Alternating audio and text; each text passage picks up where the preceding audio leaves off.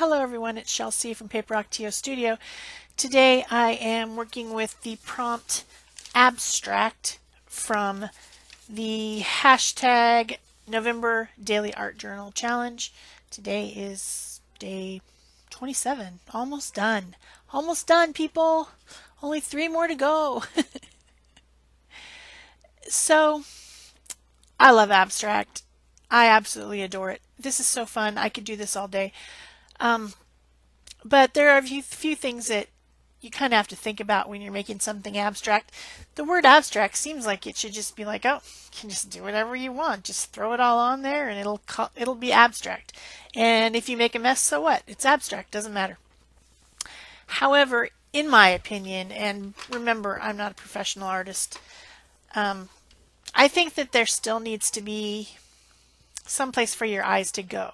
If it's just a big explosion of color and splatters and blah everywhere, which there are some out there that are very popular that are like that, I just don't appreciate those as much because I need somewhere for my eye to travel. I need it to be able to travel to a spot and then go from that spot to another spot and be contained within the piece. And if it's not, then my eyes just fall off the edge. And I didn't get it. I didn't understand it. So my way of dealing with that when I'm making something that's, quote, abstract, is to use the,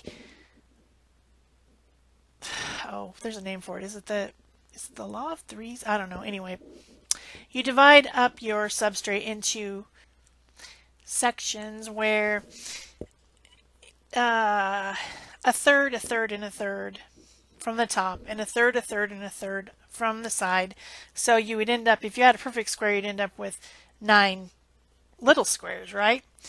And then the place that you want your eye to travel needs to be in one of those intersections where the lines cross. And my personal favorite is the top right intersection. So I'm going a third down from the top and 2/3 over from the left hand side to make the area of focus on my piece that intersection. And we'll discuss a little bit more about art journals and why they're a pain in the bottom and why this particular abstract piece became a real pain. But in order to begin out my piece so that I can use this law of thirds or whatever it's called. I can't remember right now because I didn't go to school for this. This is just something that I learned.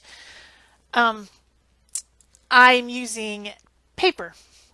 I'm using collage. I love to collage on abstract. I love it. That's a great base for it. And these are different, let's see, the bottom 2 are jelly prints. The one in the upper right corner is that napkin that I was playing with the other day when I did the circles journal page and I got the color burst and brusho powders all over it. You remember that? And I said, oh, what a pretty napkin. I'm going to use this. Yeah, I did. It's actually, it's not a napkin, but a paper towel. Saturated with color and beautiful colors. So I decided to use it. And then the one in the top left corner is actually just extra paint. You know, when you have that excess paint on your palette and you just scrape it onto something, that's what that is. So you can use anything, you know, to collage with. I mean, just save your extra paint, save your scraps. Obviously, I mean, if you're making jelly prints, you're going to save those. I think that the one on the left bottom was given to me. It was sent in a package as Happy Mail. I like it. It's got like water splots on it or something. It's pretty cool. And then the other one I'm pretty sure I printed because I have that stencil. Yeah. So now you see what I mean. You've got 2/3 over from the left and a third from the top and 2/3 up from the bottom. Does that all make sense? I hope I'm making sense, and I hope that I'm helping somebody understand what I'm saying because I know it's confusing. But this is the way that I like to do it, and I would do this over and over. This is so fun to me. So then the next thing I get out this time is dripping. What's more abstract than dripping? I mean, you can't control it, right? It's going to go where it's going to go. So I'm starting out with some, these are golden high flow acrylic paint. That's a highly pigmented paint, but these are from the translucent set. And this is where I start to get in trouble already. And the trouble that I have has to do with the crease in the middle of the book, because this is a pre-constructed art journal, which this is a Dilutions small art journal. And when I'm doing the paint and I'm doing the dripping, it all wants to drip down into the crack. That's all it wants to do, is run into the crack. Well, that makes sense because, you know, I'm putting water on it and it's liquid, and it, you know, water goes to the path of least resistance. But the reason this is a problem is because the line that I'm trying to accent is the one to the right of that, where everything intersects. That's where I want my focal point to be. But of course, all the dark color is running into the stupid crack. So then I knew I was going to use this dioxazine purple, so then I try to use it because it's a more intense color, and, you know, accent that other line, the one that I'm interested in. But guess what happens? The purple runs into the crack. You see my problem? So I just keep messing with it, and I'm like, oh, I'm just mad. Stupid crack. Stupid crack. But that's the nature of art journals. They are, you know, books. They have cracks in them, and that's just how it works.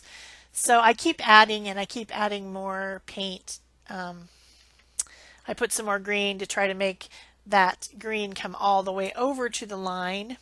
Then I put in more of the dark purple, trying to accent my intersection there that I'm trying to highlight. But that other line is just there. It just won't, it's not going to go away. I mean, it's there, and it's going to be there, and yeah, I should just get over it. I should, but I don't. Curse that line. Curse it. So then my next idea is I'll use the titanium white because it's brighter. Okay, if the dark's not working, then use something brighter. And so there's nothing more bright than titanium white, right? It's bright. So then I put that on. It goes all over the place. I'm like, I don't know. I don't really like it. So I try it again. So you see this. I mean, I am having fun. I'm slightly frustrated, but I am having fun. I like to drip stuff. I like to drip paint. I think it's just so fun. It gets all over my hands. I'm just completely coated by the end of this time, but it's fun and I like it.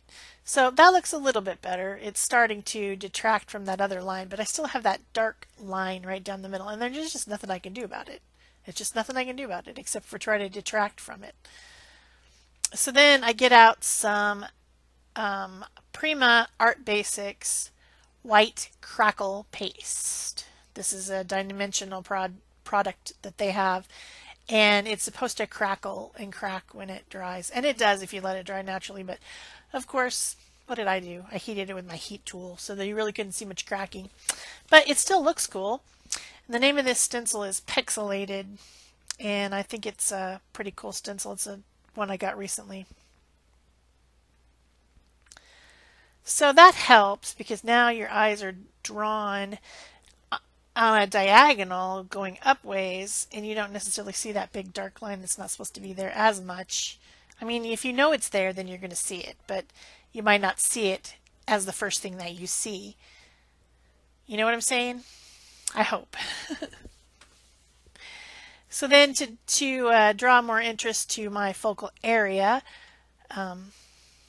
I decided to cut out some circles, and this is a chartreuse jelly print with, it had circles on it, so I'm just like using that circular image to cut them out, although they're not perfect, and I didn't intend them to be perfect. If I wanted perfect circles, I would have used a punch or a die cut machine. I don't want them perfect at all, but I did use the little design on that paper just for fun to kind of let them have a darker and lighter area. It also has a little bit of orange in it. Excuse me. That surprised me, that yawn. Which I think is a great contrasting color to this page with all the greens and blues and purples. So I stick those on. The glue that I'm using is man, I'm just having troubles. The glue I'm using is Liquitex Matte Gel Medium. It's a thicker gel version of matte medium, which is what I like for heavy duty collaging like this and paper painting. That's what I use. If I use a very thin paper, then I might use the liquid, like a napkin or a magazine page, something like that. I might use the liquid or fluid matte medium. But for this type of application, I really enjoy this gel medium. It's thick and it helps things stick where they're supposed to stick. You know what I mean?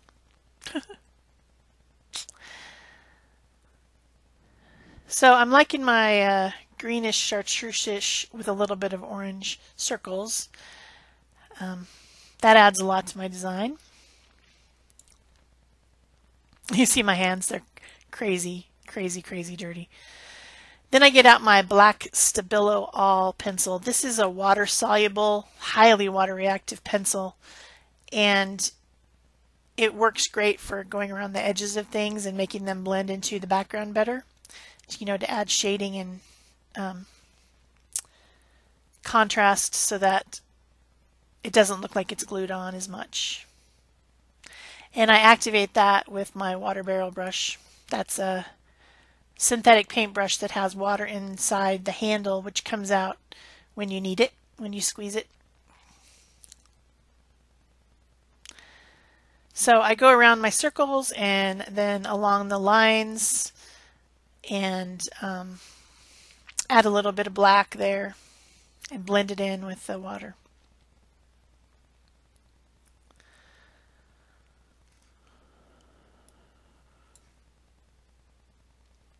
It's a pretty good effect. I like it.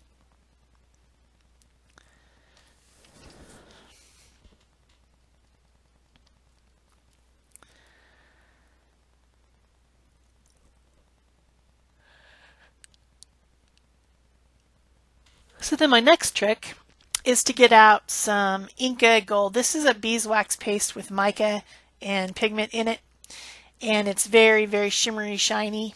And so I add my highlights to the circles using that, and it's quite shimmery and shiny all over, which really makes those circles pop out a lot.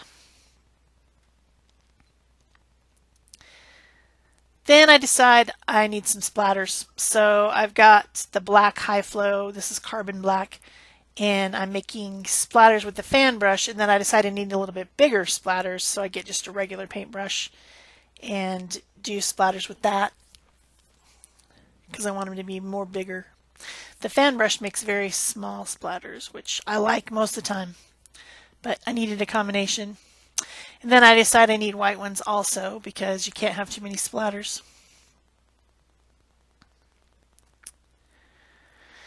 And then I decide to bring in the orange, which I love on this piece. It was perfect. The paint I'm using is an iridescent paint called PBO Dyna, and this is the orange-yellow iridescent paint. So it doesn't take away from the mica in the Inca Gold. It just adds to a little bit more shimmer in that center section. Then I decide to add a Raban. Rabans are weird creatures. I think that they're kind of going out. I'm not sure that they're making that many of them anymore, but they stick to everything. But then when you want them to stick, they won't. But then when you don't want them to stick, they will. Like in the case of that little piece of the love stuck to the page and I can't get it off. Like, really? So I think the best thing to do is to cut them apart before you peel the sheet, and then you don't have interference with any other of the rub-ons on the sheet. I don't use it very often. In fact, I think that's the third time I've ever used it. And the first two times I didn't purchase it. This time those are from Tuesday morning. That pack was from Tuesday morning, and so I got them for cheap, and they're probably discontinued at this point. And then I'm just adding some numbers randomly because I like random numbers just for no apparent reason. I thought they added to the composition using archival black ink. So yeah, I think the last thing I'm going to do is use an artist sponge to sponge around the edge, and then I'll be done. So if you like this video, remember to give it a thumbs up, leave me a comment so I know you were here, subscribe if you haven't already, share if you want to, and be sure to use the hashtag to go look at everybody else's pages all over the place because it's fun. That's it for me. Thanks. Bye-bye.